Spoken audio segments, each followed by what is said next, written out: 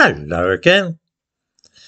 There's a lot to be said in favour of not discriminating against any minorities in the nation, whether they are Jews, homosexuals, black people, Muslims, those who wish to change sex, or any other group which is not part of the majority population.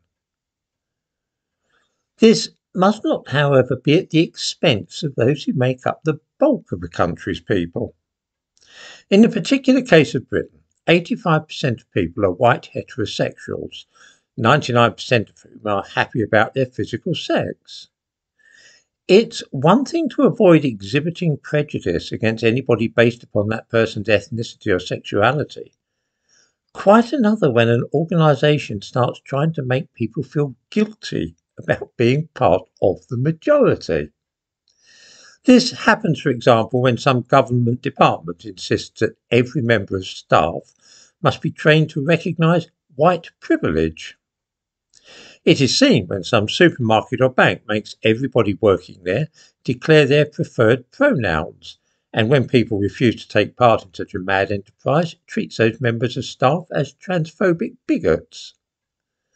I could go on endlessly listing similar instances, but I'm sure that you get the point. We are the majority.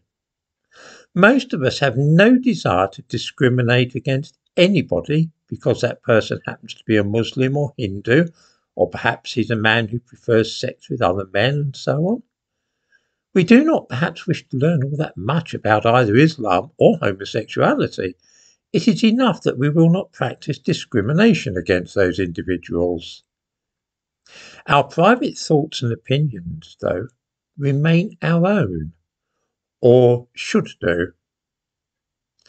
Increasingly, avoiding overt acts of discrimination is not sufficient. The government and police are concerned not with what we do, but how we think. This is an intolerable state of affairs and should be resisted strongly.